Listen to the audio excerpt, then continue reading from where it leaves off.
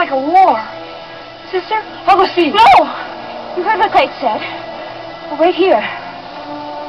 But maybe Clay was shot. Don't worry, Amy. It'll be all right. He has to be.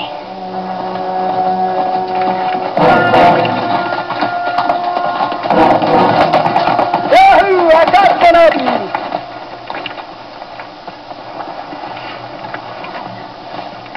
Nothing lit out in your direction. Did you get him, Rule? No, I missed clean. So doggone thick in there where he run, I couldn't see a thing. Maybe he's still there. It's the nester. One more step there, Sonny, and you'd have been a hide for tanning. You almost hit me as it was. That wouldn't have been a bad idea. What does that mean? Means you got a lot of questions to answer. Now, come on, Nestor. I'm going to take you to the major.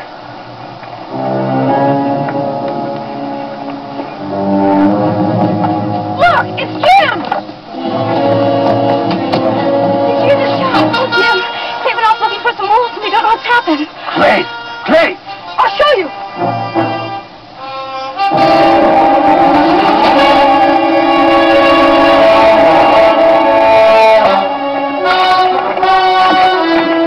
Well, look what we found, Major. What are you doing here, Mr. Monroe? Our camp's not far from here. Heard the wolves. Come take a look. You recognize this rope? Doesn't belong to me. An ordinary range cow is usually strong enough and wild enough to take care of herself against wolves, even a grizzly. An ordinary range cow doesn't tie herself to a tree. That rope doesn't belong to me, Major.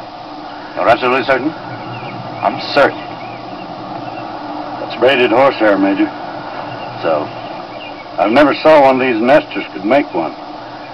Those wolvers we saw over there the other day both had those kind of hair ropes on their mules. You think they may have used the cow for wolf bait? Could have. Might have just staked her out so they could butcher her when they got hungry. Well, skin the carcass. We can use the hide.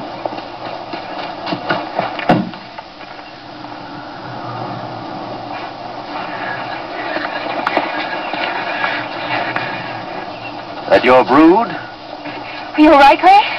Sure. Major, this is my sister, Kat. How do you do? Well, This big twin, little twin, and that's Amy. You remember Jim, I suppose. He looks a little shy. Probably from the treatment my men gave him at the cow camp. Well, you can't hardly blame him for that, sir. Haven't you learned yet? You will not last in this country, Mr. Monroe. It'll take more than wolves to scare me off. You're sentimental. I realize, of course, that your father discovered this valley 10 years ago, before I was here. That your parents died bringing you children out. But this is open range, unsurveyed. Don't you think it is rather foolhardy of you to squat on it? I'll take my chances. The wolves, Mr. Monroe. The wolves of all kinds wait in the brush for innocents just like you.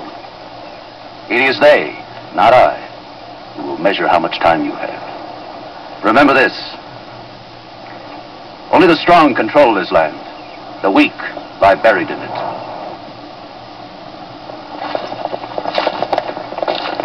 Good morning, Miss Kathy. I didn't get a chance to tell you my name the other day. It's Rule Jackson. Mr. Jackson? Come on, Kath. When you leaving, Monroe? What does that mean? Didn't the major tell you to skedaddle? No. The Major knows we've got as much right to this land as he does. We don't need permission from anybody to stay on it. How do you plan to protect your brood against winter when it comes, without any cabin to move them in? Clayton's gonna build us a cabin. Is he? Sure he is. What do you think? Well, sweetheart, you tell him to build it real solid.